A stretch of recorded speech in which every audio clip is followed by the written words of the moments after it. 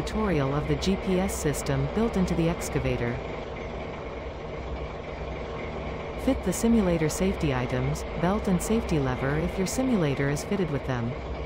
The built-in GPS allows setting a reference to work with. This tool replaces the field operator indicating the depth to the excavator operator. The excavator operator can then work autonomously. Now let's see how to use it. On the GPS interface touchscreen, you can see each of the elements passing one after the other.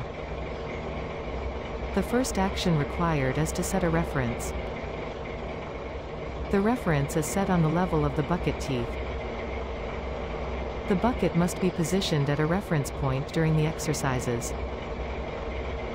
For this exercise, the position of our reference is not important. To set the reference, press this button on the touchscreen. Your turn. Set the reference with the button on the touchscreen. Now the reference is set, let's adjust the depth required. To do this, use these buttons. Your turn. Set the depth to -0.50 meters. There we are. The reference is located 50 centimeters below the point it was set initially. The reference slope can also be changed, using these buttons. Set the slope to 3 degrees. Good. The reference is now set as required. The GPS integrates several items of data. Once the reference is set, several items of data appear on the GPS. First, a depth gauge on the left. This gauge moves according to the bucket's position with respect to the reference. The bucket is currently above the reference, hence the gauge is in the red. You can also see 3 numeric indications at the bottom of the screen.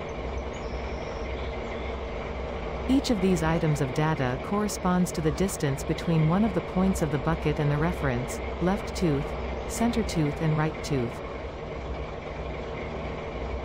Your turn. Move the arm up and down to see this data changing.